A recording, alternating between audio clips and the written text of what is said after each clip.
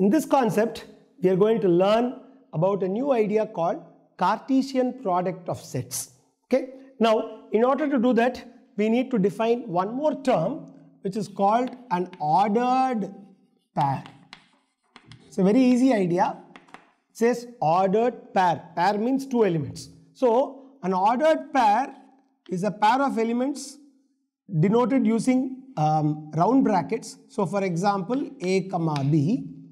So, this is treated as an element of a set. Okay. For example, if I say 2 comma 5 is an ordered pair, right?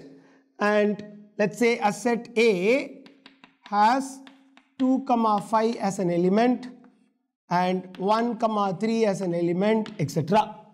Now, this is a new kind of element because 2 and 5 don't belong to A. So, 2 belongs to A is wrong. So, 2 does not belong to A. 5 also does not belong to A.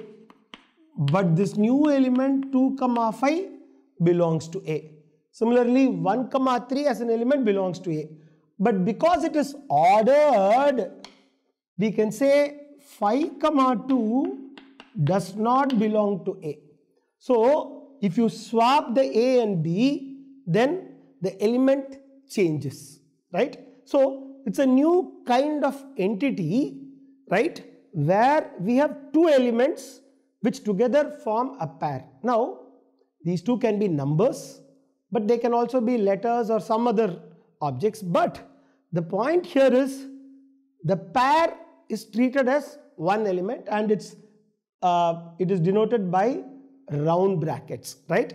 Please understand, we have also learnt in sets that intervals of real numbers can be denoted by round brackets or square brackets. For example, 2 comma 3 is open interval from 2 to 3. So, 2 less than x less than 3 and 2 comma 3 square brackets means both 2 and 3 are included. So, suppose I say x equals x equals.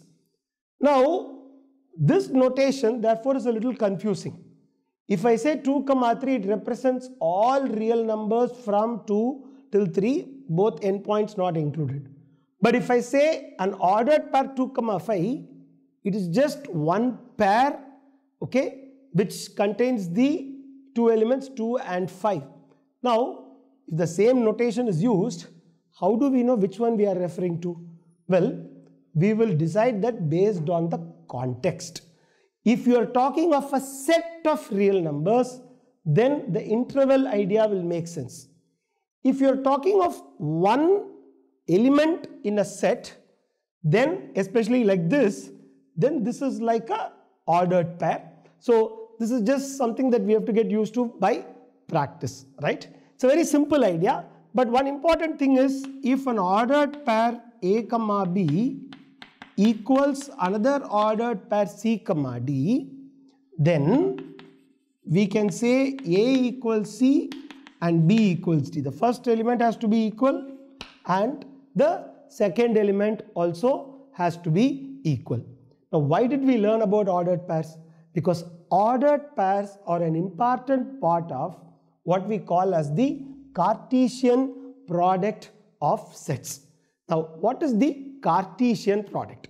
Suppose I say let set A is let's say ACE, okay, and let's set B be let's say 2 comma 5, okay.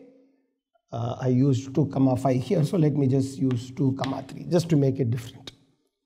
Now, the Cartesian product of the sets A and B is denoted by A cross B, okay. Now, it's like A into B, but we are not actually going to multiply. How can you multiply sets, right? It's not like numbers. But we use that symbol just to say that this is product. So, how is this product defined? Well, the first thing is a set. Okay, so A is a set, B is a set, A cross B is also a set. But what set is that? Well, it is the set that consists of all possible ordered pairs A comma B such that A belongs to set A and B belongs to set B. What we are going to do is we are going to create ordered pairs from the set A and B and say that those are all part of A cross B. So it's very simple. A cross B is a set that contains ordered pairs. So set means, okay, we will start with curly brackets. All the ordered pairs. Now A comma B such that A belongs to first set, B belongs to second set. So small a comma 2. Next we can say A comma 3, just like A comma 2. Then we have C comma 2. So we simply write all the possible combinations. C comma 3, E comma 2, E comma 3. Every possible ordered pair such that first element is in set A and second element is in set B is part of A cross B. Now it is quite straightforward to see that if A has 3 elements and B has 2 elements, A cross B has 3 times 2. Why? Because for every possible first element here, you can have two second elements here. So the total number will be 3 times 2, which is what we are saying, 1, 2, 3, 4, 5, 6. So n of A cross B equals n of A times n of B. The number of elements in A cross B is the product of the number of elements in A times the number of elements in B.